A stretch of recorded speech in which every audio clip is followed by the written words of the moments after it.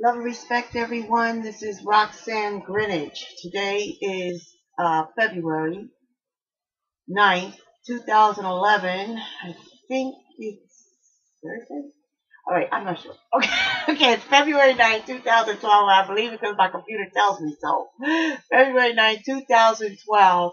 This is Roxanne Grinage. I am 12-year demonstrator of a Wharton in 2001 Wharton Business School recognized invention of business method, which is nothing more than providing standard access using the powerful free collaborative abilities, learning abilities, shared learning, evidence gathering, depositions, and expert witness testimony abilities provided by the free and low-cost internet technologies to provide standard access regardless of who you know or what you have for a previously unseen, unmeasured, unaccommodated, and now we're finding out spanning every demographic, unlimited population of a worldwide population of disadvantaged creators of original creative work product contributions that impact quality of life in America, worldwide,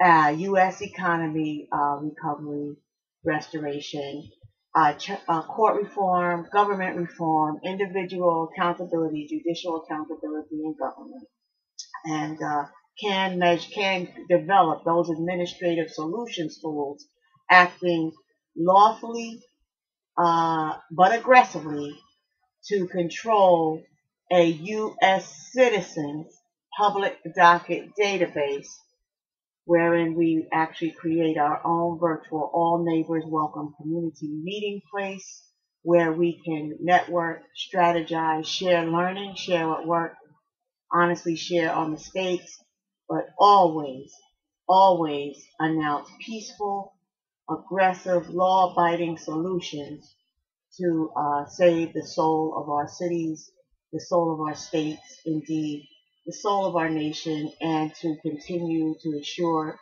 the preservation of our society and indeed our evolution as a species.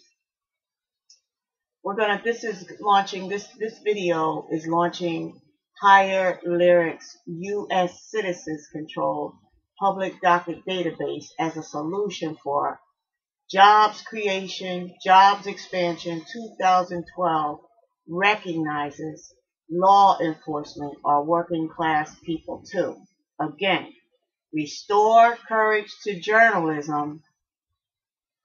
Restore courage to journalism when U.S. citizens control a public docket database for the sake of truth and public record. The reporting challenge recognizes law enforcement are working class people too. Again, U.S. citizens control public docket database is a HireLyics administrative solution demonstrated in prototype working scale model of what should be and could be a globally practicing quality of life enhancing standard access mechanism for pro se litigants and American working class, student and impoverished families, small business owners, sole proprietorships to be able to raise quality of life in our neighborhoods, community development, academia, environmental protection, weather control, engineering, bioengineering, information technology, medicine, science, healthcare, space travel, 12-step recovery, and corrections, prison reform. Look for what we are going to deal with in this series. This, of course, the video is going to be long, but I'm going to break it up in several segments. So this will be the lead video, which basically just itemize and give you a table of contents of what is in this law enforcement or working class people too. U.S. Citizens Control Public Docket Database video and blog journalist series, evidence reporting module series. As an administrative solutions tool for measuring individual accountability, demonstrated by HireLyics Roxanne Grinage, now having demonstrated and verified the claims of more than 2,000 and growing federal crime victims who are also a once organized would be an influential lobby group, voter constituency, having a voter and lobby group endorsement and impeachment crowd, and could actually sway elections to bring better quality of life, ethical and accountable judiciary and elected officials and lawmakers into place. Okay, so into position so that ethical lawmakers, discretionary prosecutors, people having the authority, law enforcement, highest levels of law enforcement on the state level and the federal level can use ethically and in a qualified fashion, having all the evidence available to them, not subjective evidence of any court-censored or personality-driven subjective censored or mutilated docket that was mutilated discriminatorily, either through deliberately imposed administrative court errors or just uncorrected administrative court errors, human error, which resulted in malpractice, and because the malpractice either falsified case records of the employee misconduct, the agency employee misconduct, Department of Human Services, CPS, ACS, OCS, employee misconduct, how it got to the false misrepresentations got to a state court judge who then committed malpractice and put in actually illegal orders, illegal for their own state statutes, to illegally transfer the custody of children and criminalize domestic relations matters. Okay, so we're looking at pro se filing opportunities, pro se claims form opportunities provided for us through the Department of Justice, U.S. Department of Justice, and the various official district court websites, and learning the rules, the local rules for the state court website, so that first we can show that we're compliant. Well, by the time we're issuing as a constituency, as a group of similarly situated people of class having similarly situated claims, our fraud reports, whistleblower transmittals, our intervention, investigation, and U.S. government office, U.S. Department of Justice, Office of Victims of Crimes, intervention, and audit referrals are in fact jurisdictionally specific, showing those authorized interveners, the funding decision makers, maybe in the U.S. Senate Judiciary Committee, whoever has the authority to discipline judges, nominate judges, revoke the nomination of judges, so on, whoever, which is our presidential candidate. And yes, we write letters to President Obama with our evidence modules, and we write letters to Eric Holder, who is our U.S. Attorney General, and we have been writing letters since 2001 on 9/11 to President George Bush at the time. You always should report your evidence to the presidential administration and that presidential administration's choice of law enforcement, okay, of accountability. Not because we can make anybody wrestle them down and do the right thing, but for a U.S. citizens controlled overview, an evolution of rows, columns, and tables, inserting incident reports, inserting verified facts and data, inserting evidence, docket analysis, comparisons. You can measure individual accountability. You can measure individual accountability not just for willful misconduct or negligence, but you can also use it as an intelligence gathering tool, which would trigger flags for alignment of political agendas and funding decision agendas. What do I mean by that?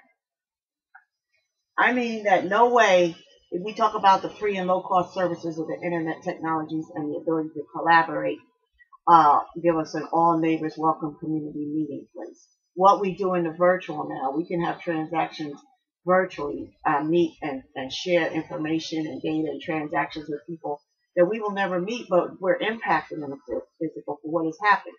So what we can do with our data becomes due diligence, showing we did all our homework, we went through the checklist of compliances for each process, if it was a Department of Justice claims process for damages caused by a federal agency, if it was the Department of Justice complaint form for, against an immigration practitioner, which could show that Randy Kluge's risk in Florida's who's now in Lee County Jail, life at highest risk of inhumane, torturous conditions, and Love Thomas Wright Cooper has been harmed by Big Springs, Texas employees. You can show how it's an evolution, the incident report, the accountability for what happened on any particular day was an evolution of several official corruption, fraud, civil rights crimes, actually felony crimes, conspiracy, defamation, aggravated assaults, kidnap, torture, rape. You could show these happen, who was responsible for causing that ball to roll, and what the relationships were, the conflict of interest relationships, who knew who, and why an immigration attorney might have put trumped up immigration charges on Randy Kluge, maybe because he did letters to 50 governors, acted lawfully, and circulated a petition online using the internet technologies to reveal, document, and be responsibly record why a corrupt Florida DCF social worker Voight should be removed. So once that form is filed with the Department of Justice, the complaint form with the Department of Justice against an immigration practitioner, you can bet a dime to a donut that you're going to find out those immigration practitioners are in fact related somehow to the interest, the funding, the billing interest of the DCF agency and the corrupt social worker.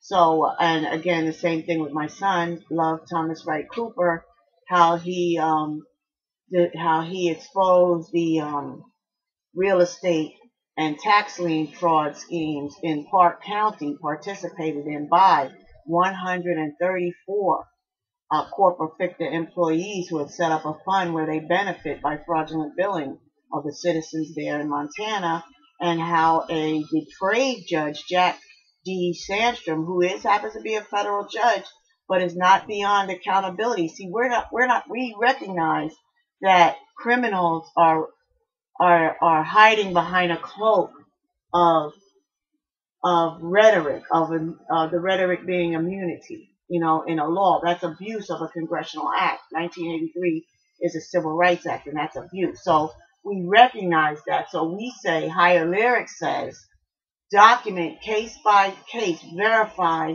the claims case by case, count the jurisdiction, count how many times this person did this. Jack D. Sandstrom sentenced Love Thomas Wright Cooper outside of sentencing guidelines, illegally, and outside the recommendation, the 27 months recommended by the U.S. parole officer of 27.5 months, deliberately 80 months, jesting and jeering at him, that 80 months divided by 12 is 6.66 years, the mark of the beast.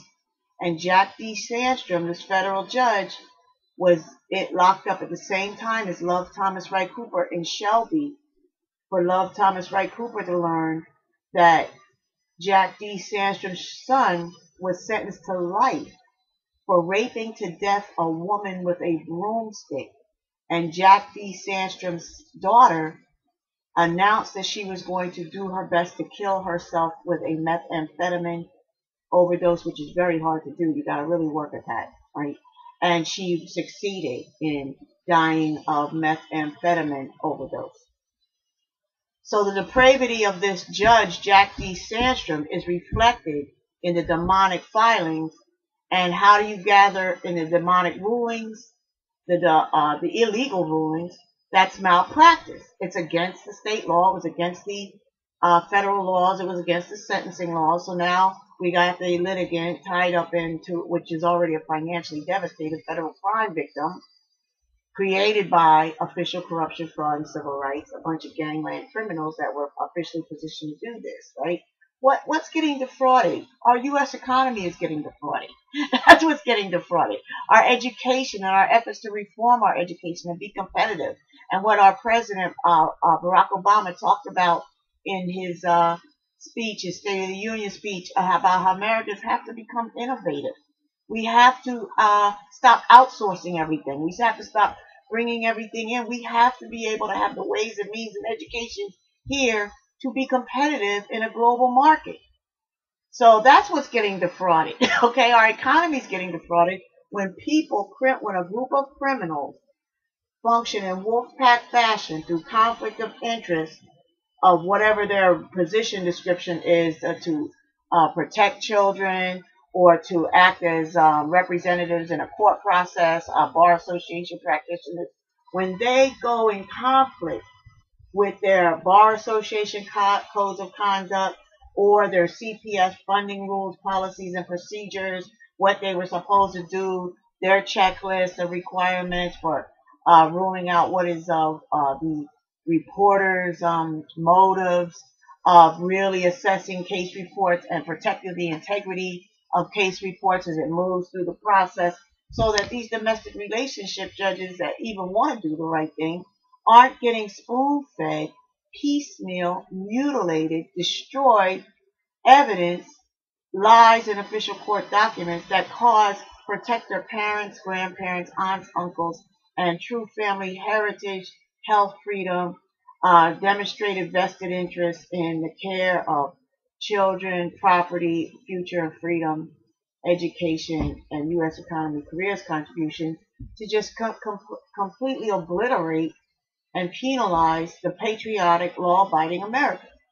So this is going to be a series. We're going to talk about some laws. We're going to use every filing procedure, coming up with this one in Minnesota, pro se filing procedure, to introduce to the federal court some laws that if they got put on the book, thank you Rehab Amir in Michigan, the Ammer bill. She showed us how to write bills, write legislative language. You write down, wow, this would have been in place when this wouldn't have happened, and this loss wouldn't have occurred, and we wouldn't have had to suffer this damage across the board, either in a county or a neighborhood or a generation. So get this law in place. So Ammer bill preserves heritage in Michigan, and we're going to follow Rehab Amir in the Ammer bill, and Governor Granholm signed it into law, and we're going to use filing opportunities to our pro se filing, our federal lawsuit opportunities, to suggest what new laws would work through federal judges if they made it a federal rule.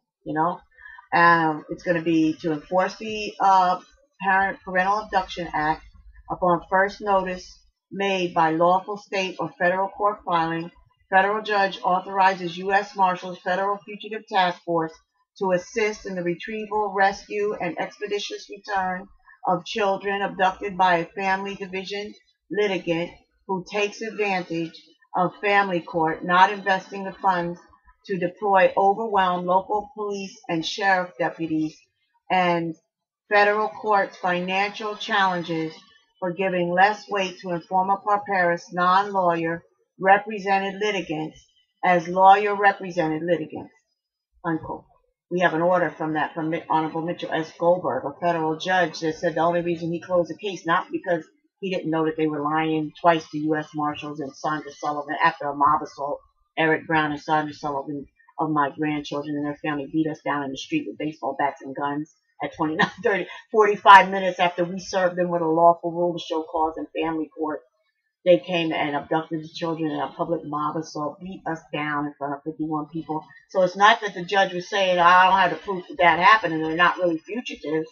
I'm just saying that we're not going to put the money in to go find them, the Federal Fugitive Task Force. We were more than happy to send the Federal Fugitive Task Force at Judge Robert J. Matthews' request to come and get you when you were trying to protect your children from his child abusing on the take orders. But he's a judge. He's a state judge. He can ask for the help of the U.S. Department of Justice Task Force. So, of the U.S. Department of Justice. So after having some conversations with St. David Meminger's office, his paralegal, and getting clarification that and Department of Justice Action Committee missing and exploited children, only the CPS agencies that are already the corrupt ones that caused all the mistakes are able to make these reports. So we would like to make it a law that if any pro se litigant or someone who can show that they're a victim of federally inflicted crimes of official corruption, fraud, and right, that has always acted lawfully and does show up in court and doesn't present evidence and has that evidence, should be able to enlist the help of the U.S. Department of Justice. There should be some mechanism, some form that we can fill out and say we need to invoke the help of the U.S. Department of Justice, not just the courts, not just an officially positioned person. We are the American citizen that is impacted, and we're holding the evidence of why there's an act, in this case the Parental Abduction Act, a congressional act, that these people are in violation of, and no our local jurisdiction law enforcement doesn't want to spend the money to go after them. They're getting away with them. No, this federal judge has made it clear that it's not worth spending the money to invoke the Federal Fugitive Task Force for this reason, because you're non-attorney represented. Our courts are commercially driven. So we're saying, could you please make it a law? And when you make it a law, that give us some venue for asking for the help of the U.S. Department of Justice Federal Fugitive Task Force. Go on and increase the salaries of whoever it is that has the burden of going and getting and rescuing these children, these abused children. If it's the U.S. Marshals, increase their salaries. If it's the federal judges, increase their salaries. If it's the magistrate that can bypass a jury trial and a long litigation process by making a federal rules compliant decision based on fair adjudication, qualified adjudication of the evidence, then by all means, raise those salaries. Give them salaries instead of giving billions of dollars to basketball players or football players. I don't begrudge you any money, but come on, our society is reflecting a perversion of what is important. We have perverted quality of life here in our economy when we pay more money to people who play ball than we do that fuel mainstream media sponsorship advertising than we do our educators and our judiciary and people to do the right thing. Okay?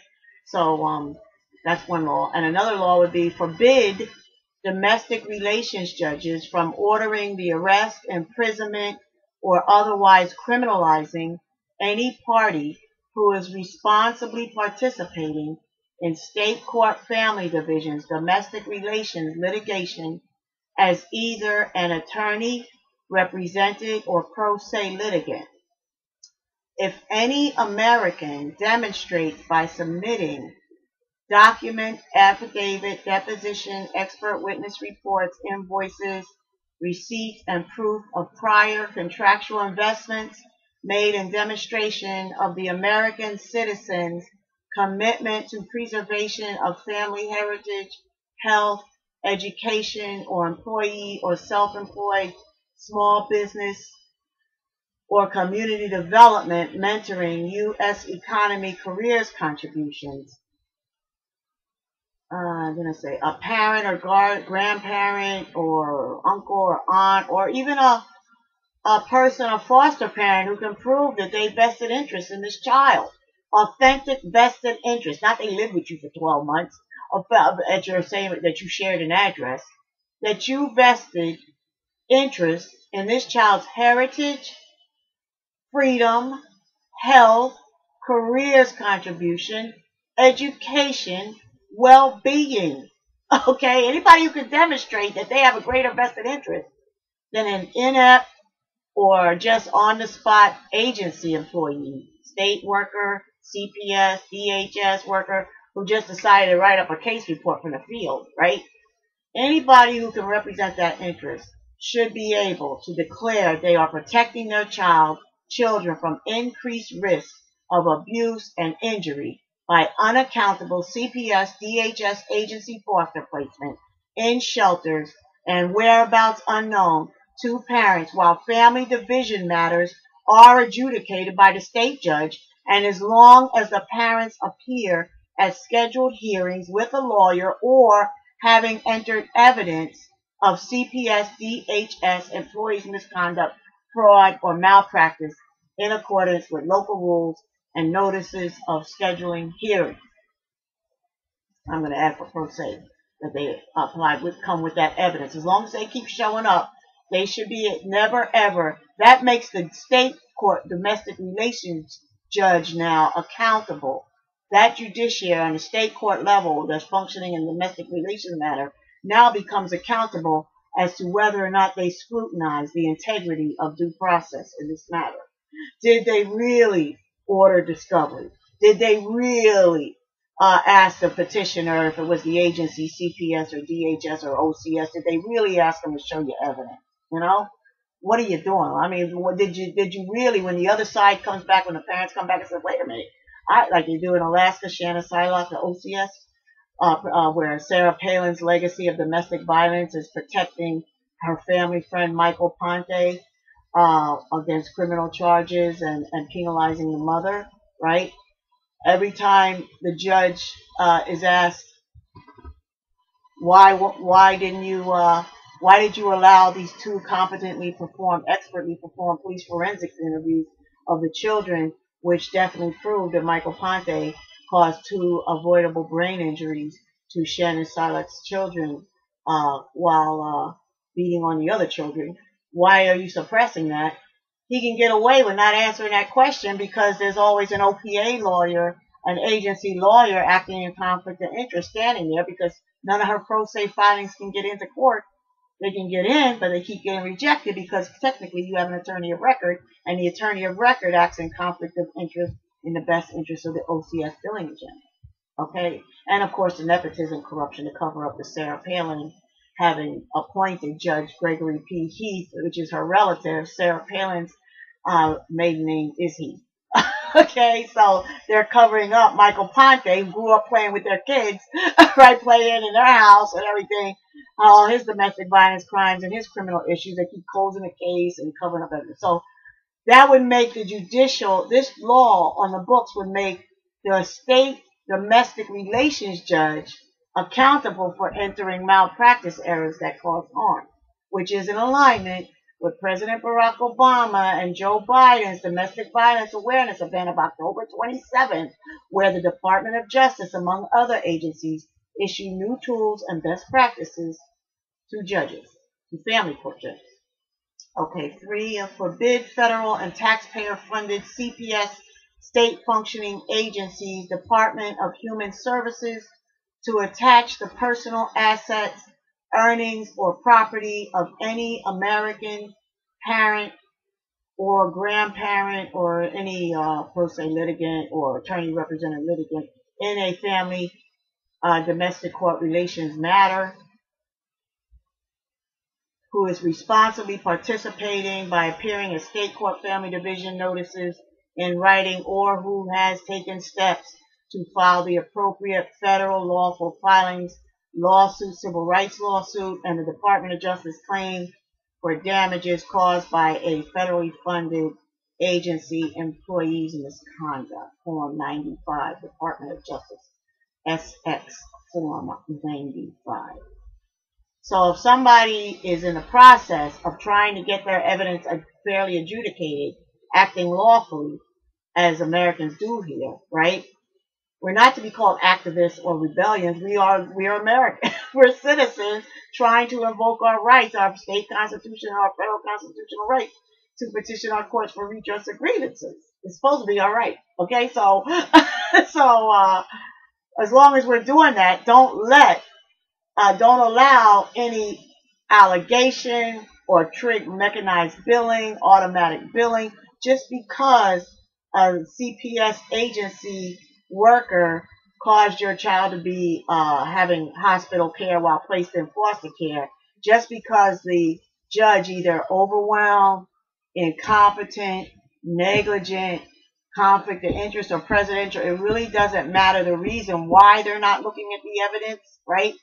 Just don't allow it to trigger into automatic, mechanized, oppressive billing, garnishing of wages to cause further financial hardship to the already financially devastated federal crime victim, created by official corruption, fraud, and civil rights. don't allow that to happen. Any of these billings that the CPS and we have in our docket database verified evidence. It's a standard modus operandi, the records mismanagement, that once you get something in a database, right, in the databases that we're measuring, that we're compiling, we're measuring all the mistakes, all the negligence, the unaccountability, it just replicates. That's one of the characteristics of the internet and the digital age, the technology. It's replicates. So while we're using the replication features and the repetitive features to take control over citizens' journalism and create our own media, by all means, you better believe that the traditionally evolved mechanized systems, the agencies, that billing comes in forms of snatching up your tax return and your refund and liens, property liens, and even though they're bogus, even though they're incorrect, garnish your way, it causes further destruction of the U.S. American working class student, impoverished American business owner, family member, head of household, and thereby destroys our economy. All right.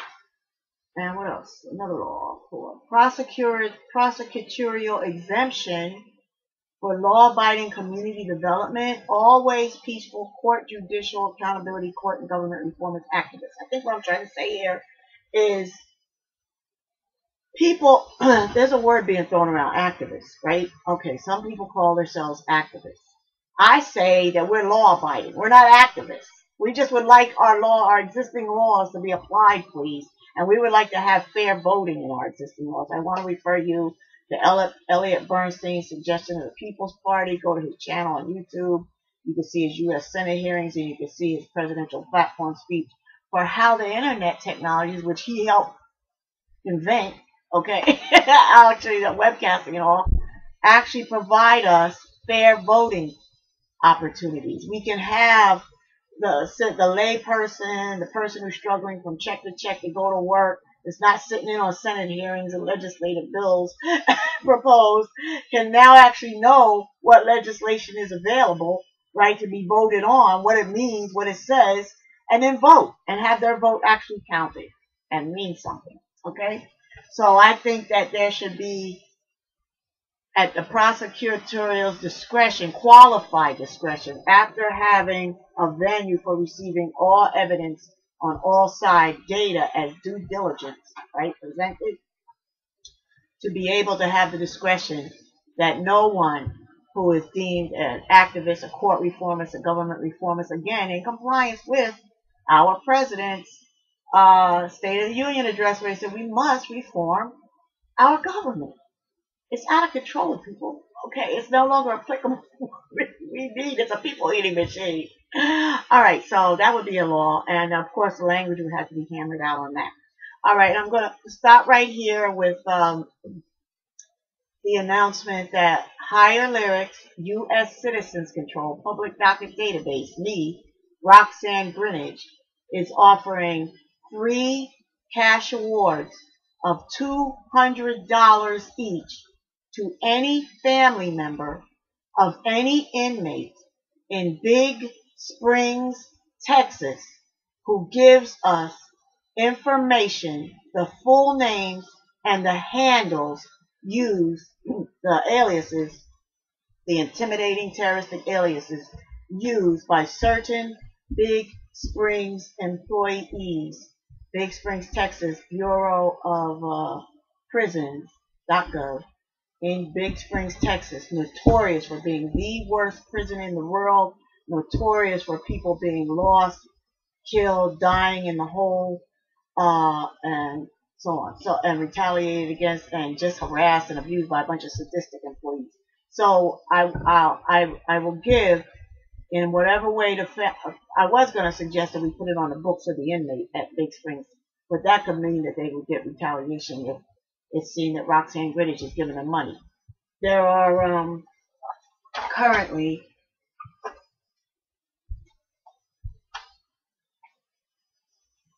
in Big Springs, Texas,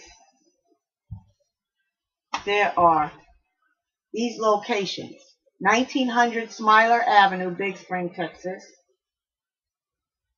The staff is in 1900 Smiler Avenue, and so is the warehouse. But they have another special housing unit. They call it special housing unit. That's where we're going to ask the General Holder's announcement of Charles E. Samuels Jr. announced the appointment of Charles E. Samuels as the Director of Federal Bureau of Prisons. We're going to ask him to please get search warrants and go in and see what's going on and investigate what's going on in that Big Springs prison. People are really being hurt, tortured, and died. First of all, they're being erroneously placed there on their BOP points. There are reasons for why they're there. And but they're being retaliated against by certain employees. One is a case manager, Ms. Patton, and when you go online and you search these names, you see that their prisoners are filing in the appeals dockets, the civil rights cases, and the civil rights court, the court of appeals, is actually indicating their aliases as Hannibal the Hun and things. This is Huffman Hannibal the Hun. And all of these are just, they're actually appearing like that in the docket. So you have, anyway, 3 $200 cash awards to the family members. Many,